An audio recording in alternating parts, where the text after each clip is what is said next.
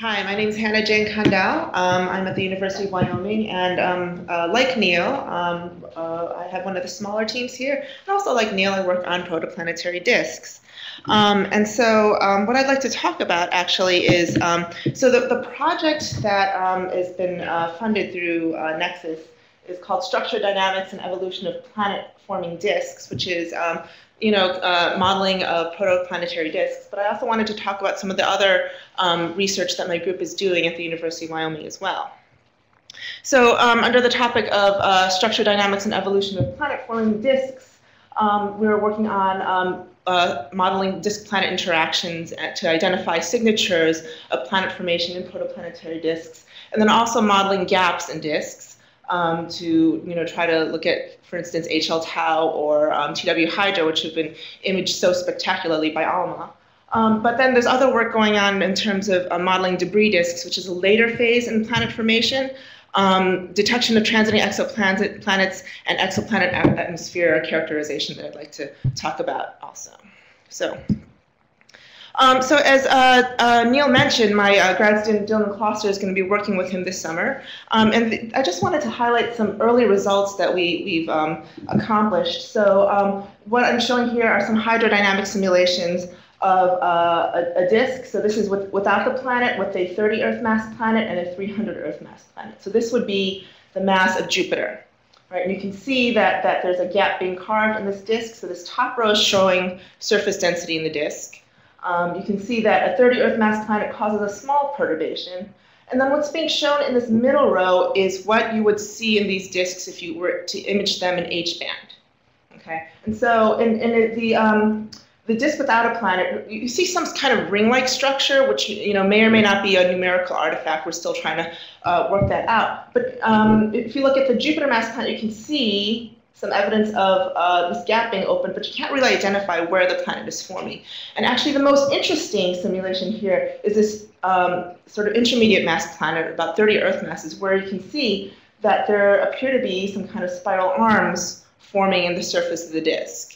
And so the key point here is that what's being imaged in H-band does not reflect what's going on in the surface density of the disk as a whole. What's going on is you're seeing just what's going on the surface of the disk. And so what's being shown here is a slice through a high layer in the disk. So this is maybe like 5 or 6 scale heights actually above the midplane of the disk. And so what you're tracing is the density in that region of the disk. And so this is just showing that it's actually quite complicated to try to figure out what's going on in a disk simply from observing, particularly if you're just looking at scattered light in near infrared or optical wavelengths. I also want to highlight that one of our resources at the University of Wyoming is the Wyoming NCAR Supercomputing Center. And so these simulations were run on that supercomputing center. It's jointly run with NSF, and basically any university researcher in the country with NSF funding can apply for time on the supercomputer. So I realize that's NSF and not NASA, but I just wanted to highlight that anyway. All right. So on the subject of disks with gaps, so I have a second grad student, David Casper, and Tyler Ellis, who's a post-baccalaureate student. So he's one of these students who finished his bachelor's degree at the University of Wyoming, stayed on for an extra year, did some research with me, and he's going to be a grad student at LSU this fall. And I'm very sorry to lose him because he's an excellent student. But so what David Casper and Tyler Ellis have been working on is looking at these images of HL Tau and TW Hydra, where you can see quite clearly in, so this is now we're looking at millimeter, sub-millimeter wavelengths. So this probes a different regime of the disk than you do in near-infrared and optical. Now you actually are probing the structure of the disk as opposed to just the surface layers. And so you can see these clear rings forming. And so this is from an earlier paper of mine where I did study gap opening in disks, and you could actually see the effect of gap opening by a planet. And so what they're trying to work on is trying to figure out, well, if these disks were caused by planets, how big will those planets be? Which gives good constraints on where and when planets form, as well as their masses. So these two topics, the planet-disk interactions and the disk with gaps, is basically work being supported by this NASA grant. I have also a NASA ADAP grant, which is supporting work to model debris disks. So debris disks are a later stage in planet formation. So the gas in the disk is cleared. You're left with basically just dust. And so this is actually, I believe it's HD 181327. It's a chronographic HST image using STIS, and you can see that there's this lovely ring here. And if you look at the Spitzer IRS spectrum, you can see that, so here's the stellar photosphere. And so this line here is supposed to indicate the spectrum. The blue line is the photosphere fit to the star, and so everything that's being increasing out here beyond about 15 microns is infrared excess. And we can model that with actually two populations of dust. And so this indicates that there's a population of dust at about 14 AU and another population of dust at 93 AU.